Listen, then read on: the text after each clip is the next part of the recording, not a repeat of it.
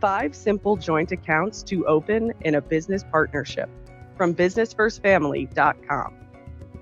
If you're the co-owner of a new business venture, you and your business partner will need to have open communication and shared financial resources.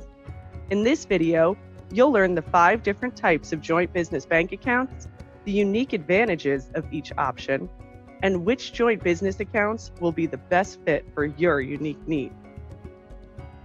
Joint accounts allow 2 or more people to own a bank account.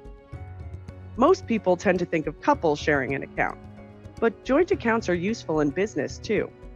If you are starting a small business with a partner, you have plenty of options for how to handle your money. In this video, you'll learn all about simple joint accounts for your business. Link your accounts.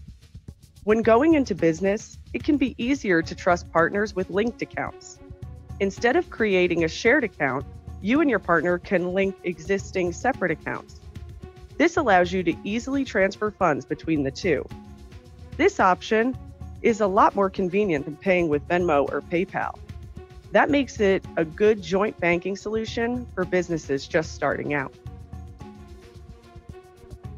Tenants in common accounts. A tenant in common account is a unique joint arrangement.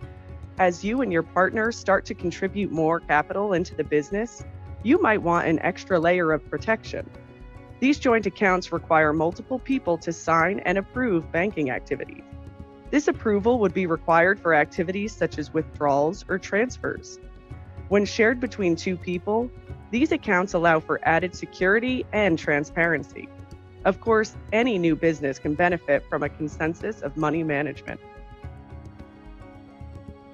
Shared bank accounts. A simple shared bank account allows business partners to contribute to one account. Using a simple account, you and your partner can contribute to one pool of money. The money can be used by either person for withdrawals, payments, or expenses. With mobile banking apps, it's easy for each account owner to monitor transactions and banking activity. As a result, business partners can use shared funds to get their business off the ground.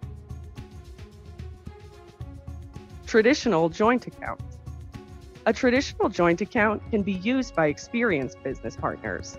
Since the account assets can be accessed by anyone with a name on the account, a high level of trust is required. When it comes to small business revenues, you want to have an account for deposits. These accounts are more permanent. Partners can use this joint account over the course of the business. Both partners contribute and withdraw from the account, making it a good financial solution for trusting partnerships. Corporation bank accounts. If the business is set up as a corporation, a legal business account will be required. This account must be set up as a separate entity, such as a C corporation or an S corporation. While this is not an easy process to set up, as it requires a corporate resolution to open the account, it might be worthwhile. This is the most legitimate way to handle company funds. And later on, it can act as a simple joint account with different levels of control required for various banking activities. This can all be outlined in the corporation documents and bank account rules, making a corporate bank account one of the most secure financial products for growing businesses. Of course, you should go into business with a partner that you can trust. In the beginning, it'll be a good idea to keep your joint bank accounts as simple as possible. You might want to start with linked accounts. Then, gradually work your way up to a business account for an incorporated business. Be sure to have open discussions with your business partner about the financial needs, budgets, and goals of the company. If you enjoyed the information in this video, please click like below and visit businessfirstfamily.com for more of the same.